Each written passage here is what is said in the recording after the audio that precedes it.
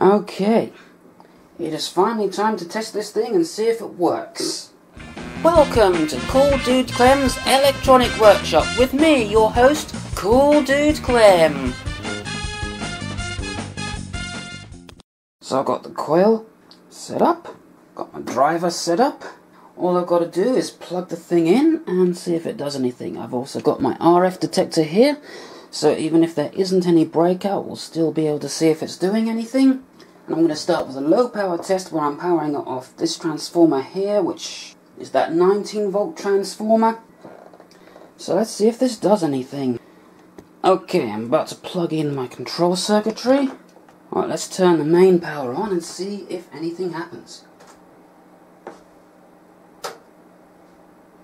Okay, nothing. Is there any outputs? Let me just check my RF detector. That's not doing anything either. Okay, now in my endeavour to find out what actually went wrong, I thought I'd test what signal each MOSFET is getting. So, this is the schematic of the output stage. Now, pay no attention to these diodes. This is an older version of the schematic and my finished output stage does not have these diodes. Anyway, we should be getting a signal at all 4 MOSFETs, and I've tested that, and all 4 MOSFETs are getting a signal. So what I'm going to do now is make sure I've got the phasing right. So, I'm going to scope these 2 MOSFETs here, and if one of these is getting an inverted signal, then I'll know I've connected one side out of phase, which is the kind of stupid thing I would do. Well, there's your problem. Yup, I got the phasing the wrong way around. I'll just go and fix that little mess and I'll be back. Okay, and we're back. One brief rewiring later, and it is now working. Now, at the moment I'm not getting much because I'm just powering off this little transformer which is barely capable of anything. But, you know, it's always good to do a low power test first just to make sure everything works. I've got my multimeter here to measure the voltage that's actually going into the circuit. It's measuring the AC, so we can see exactly what voltage it's getting. So I'll turn this on, and of course it would help if I plug the control circuitry in. We have a little spark, and that's about 16 volts. That's a supply voltage of about 16 volts there.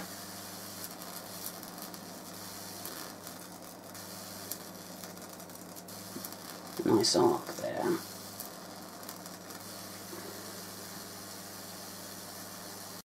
Right, so let's see what frequency this actually runs at. Now I've got my meter here set to frequency counter. I hope you can see the meter. The camera seems to have a bit of a blind spot for meter displays, but still. Alright, so that's about 380 kilohertz. So what I'm going to do now is I'm going to put this wire onto the breakout point, and this is going to represent the effect of a long spark, because as you probably know, the longer the spark it produces, the lower the frequency is going to be. So this wire is going to represent the effect of a spark of a similar length. We'll probably get some breakout, well, we will get some breakout coming out at the end of that wire, but that's just a bonus. And we'll see what the frequency is. So, turn that on. There we go. And now if we look at the meter, the frequency has gone down quite considerably. It's now 348 kilohertz. I'm going to draw a little arc off that. I just couldn't resist that. Had to burn a bit of the insulation there. Because I'm insane. Okay, so that all seems to be working. But what about that optional audio input? What's all that about? Well, believe it or not, I can use this like a speaker. Not a very good speaker, but it does work. So I can connect an audio source here, like I've done there, disable the PLL by grounding the antenna, and then tuning it to where it's just about off the resonant frequency, and well, it just works. And I can get audio modulation. Now in the previous run, the PLL was pretty much taking care of all the tuning by itself. And I had this set to about halfway and I didn't touch it at all. But of course, for this experiment I do need to actually tune it properly. Let's plug this in and let it sing. Right, let me just adjust the tuning here.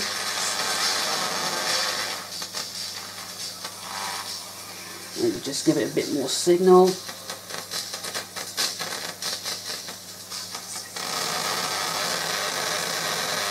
It's kind of touching.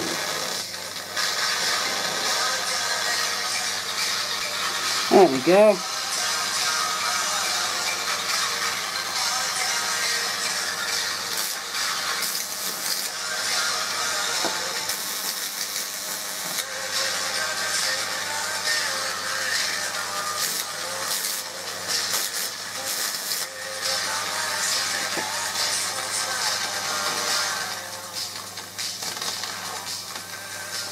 That's a bit better.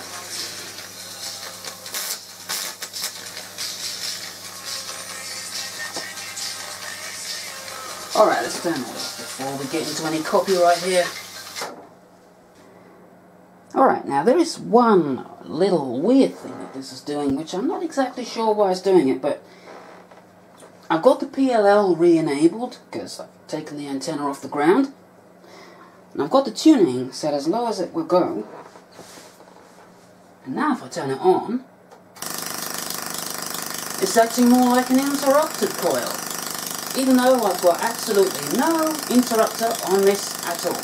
Although I don't know if you could hear me, so yeah, that's kind of weird, getting like interrupted arcs there, where there's, and I don't even have an interrupter in there, so I don't really know what's going on. I think maybe the CD4046 is turning on and off and on and off, it might be doing something like that, but have a look at the voltage on the voltmeter if you can see it. Like this, we're getting about 25 volts out of this transformer. It's not pulling it down that much, but when I adjust this to get a more steady arc, it pulls the voltage down quite a bit. Now we're only getting 18 volts out of it. Don't like these arcs though. Nice hot arcs there.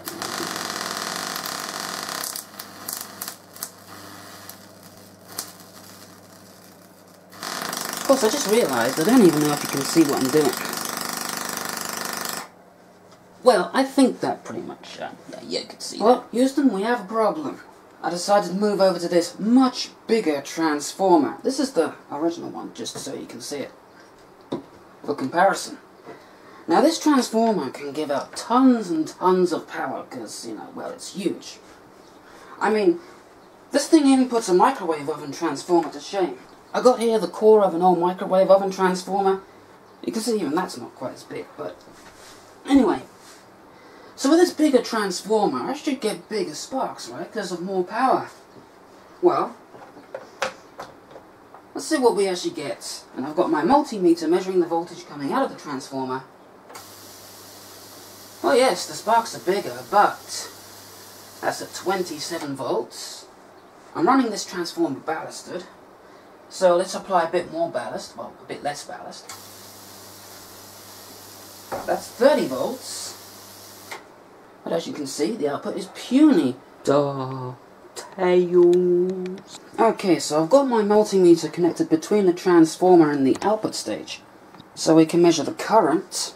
So plug in again. Now this is with a lot of ballasting. And that's drawing even more current than it was before. We're now drawing 10 amps. Alright, now let's try it with less ballast. Now it's drawing way more than it should be. So that's about 30 volts and 12 amps. That's about 27 volts. No, and he says 3.9, so I don't know what's going on there. Although I got a suspicion. And I really hope that that isn't what is actually happening, but we could be running into a situation where these two MOSFETs, or these two MOSFETs for a very brief fraction of a second are both on at the same time, and I really hope that isn't the deal here, but I'm going to do a few more experiments and try to find out what's actually going on. Okay, I'm now going to test to see if the PLL is actually doing its thing and tuning the thing, you know, doing the self-tuning. So I've got this all ready. So, plug in the control circuitry and turn this on and let's see what we get. Alright, 345 kilohertz. And the thing is sparkling away nicely.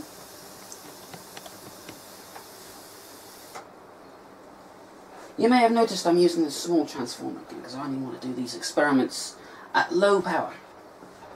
Alright, now I'm going to disable the PLL by grounding the antenna. I'll turn on again. It's a very tiny streamer coming out of that. Okay, now I need to manually tune this. Okay. Seems to be best about there. We've got about the same amount of breakout. Let's see what the meter says. 340 kilohertz, so yeah, that pretty much settles it. The PLL is working perfectly, it tunes it just right. Okay, so I've disconnected my secondary. So all this transformer is connected to is just the rectifier in the output stage, so let's see how much current that's drawing. Okay, that is not good. That's not good at all. It should not be drawing like 4 amps. So yeah, I think that might be the problem. Yeah, when I turn on, we should not be getting, well, shouldn't be getting anything like that. So I think that might be the problem. Okay, so one thing before I tear this thing apart and put in the diodes that will discharge the MOSFET gates better. I just felt this heatsink, and that's actually quite warm. I mean, it's not hot, but it is warm. So there's definitely been some current flowing there. And let me remind you, that's without my primary connected. Alright, well, another thing before I tear this thing apart and see if I can do anything in there. I thought I'd test each side to make sure that, that the MOSFETs on each side are doing their thing. So what I've done is, I've got the MOSFETs on this side connected to the primary, and I've got this connected in a half-bridge configuration, so we can see if the MOSFETs on each side are doing their thing. So I'm going to test the MOSFETs on this side, see if that's working.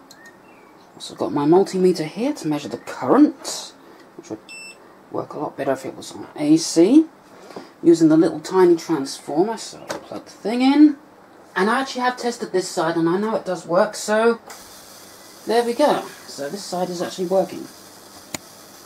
Of course, it would help if I was pointing the camera to the thing.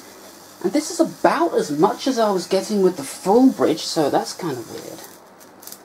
But that seems to be quite happy.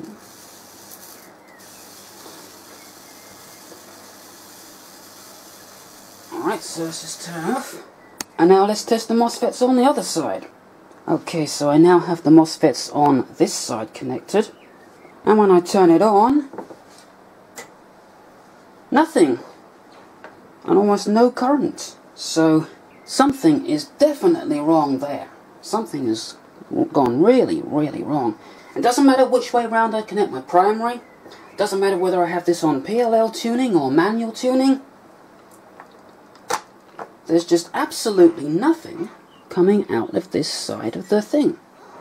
So your guess is as good as mine at this point about what might actually be wrong with this side. But there is definitely something wrong with this side. Okay. I believe I have found the problem. Look at this. The gate of this MOSFET is just completely disconnected.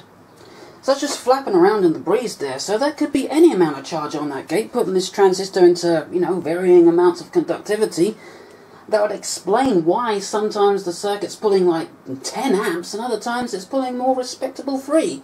So, yeah, I'm just gonna solder that back on and that should take care of that. So I fixed that little problem, so ready to test it again. I've got this all connected up, so, well, I've got that side connected up, so let's turn it on and, yay. This is a yay.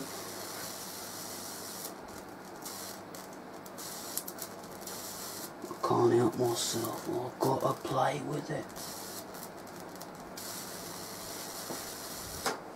Alright, so I've got the half bridge, I've got the full bridge fully connected again, But the primary isn't connected, so we can measure the quiescent currents using the big transformer. So let's see how much current we have.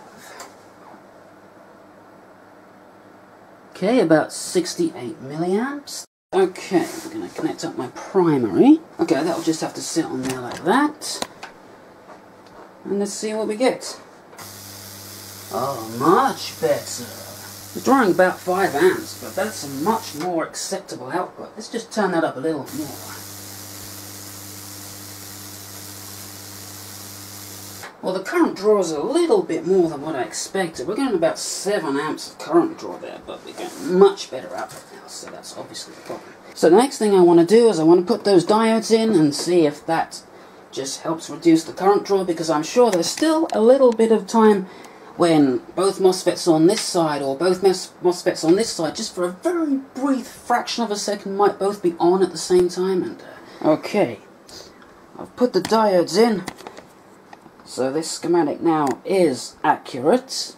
So we'll see if that makes any improvement to the quiescent current and also the current that it draws when it's, you know, sparking. Well, that did the trick. Let me just plug it in and turn it on now. As you can see, there was a small spike and then it goes right back down to 0, which is where it should be. Okay, well, there was something wrong there called Clement Saggers, because he forgot to put the multimeter into AC, so that reading was completely wrong. The quiescent current has gone down, however, from about 68 to about 52. So anyway, I'm just going to run that off this transformer now. So I'm only going to be running this off about the 30 volts that transformer produces, which is going to be about 50 volts, between 40 and 50 volts when it's rectified. So this is what we're getting now. And that's 4.1 amps as opposed to what it was before, which was about 5 amps. And even on the higher power, that's about 4.4 amps, actually, yeah, 4.3 amps. So, you know, getting that down from 7 amps to 4.3 amps and still getting a decent sized sparkler there. Alright, next up, we're gonna power this off even more voltage, possibly till it explodes, but so far so good. So, until next time, goodbye.